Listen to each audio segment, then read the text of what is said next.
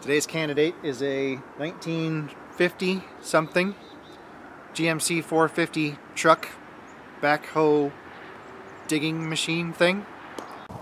As far as I know, it's been parked down here for around 20 years. This engine is seized up tighter than a Dutch wallet.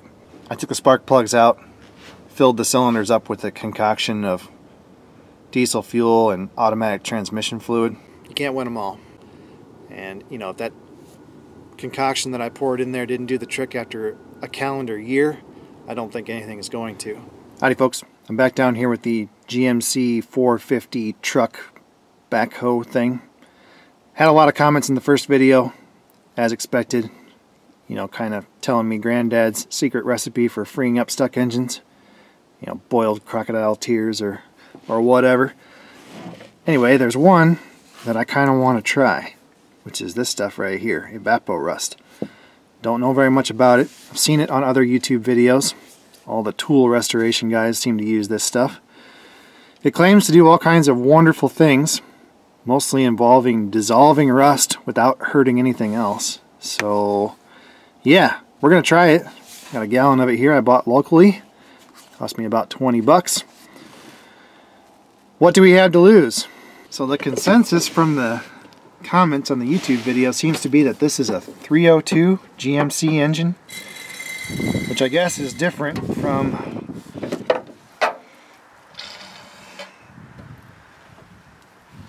the regular stove bolt Chevy engines. And of course they all say it's a highly desirable engine. But if I know anything about YouTube comments, every engine is highly desirable. 3-cylinder Yugo, found at the bottom of a lake. Highly desirable engine. Alright. So I'm just sucking out any remaining oil that might be on top of the pistons, using this, basically a big syringe. And then we can administer the Evapo-Rust. I don't know if it's heavier than oil, like water, or not.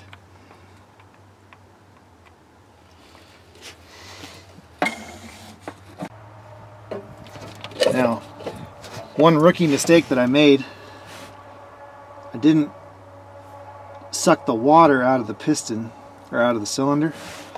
So if there had been water sitting on top of the piston and then I put my diesel fuel ATF concoction on top of that, the water is heavier than the oil, so the oil basically does nothing.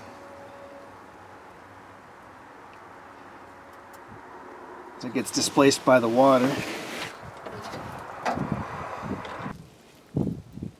Ooh, number 6 is full too.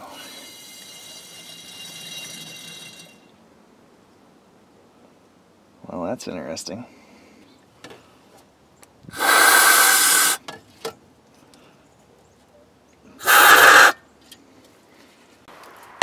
Alright, here we go. Injecting Evapo-Rust.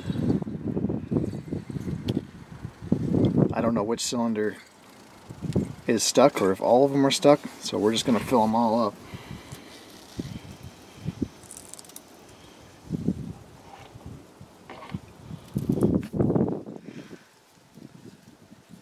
Obviously we'll have to change the oil.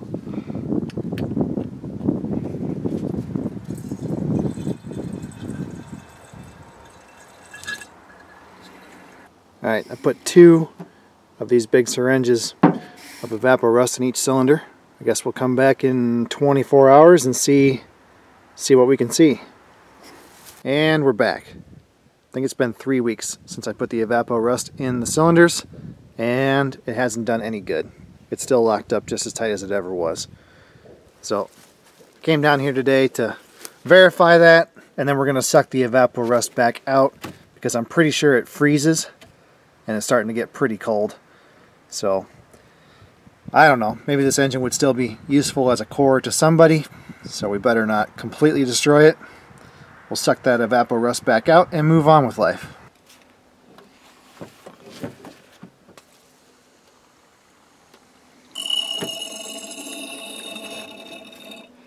Well, that's not a good sign. That means the Evapo-Rust never made it past the rings, so I don't think we ever had a chance. Alright, that's done.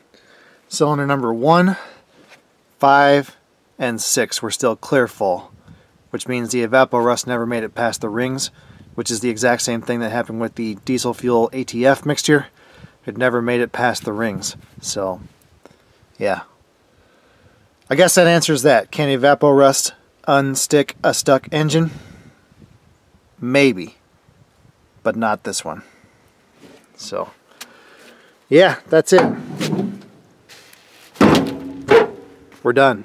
Thanks guys for watching, and I'll see you next time.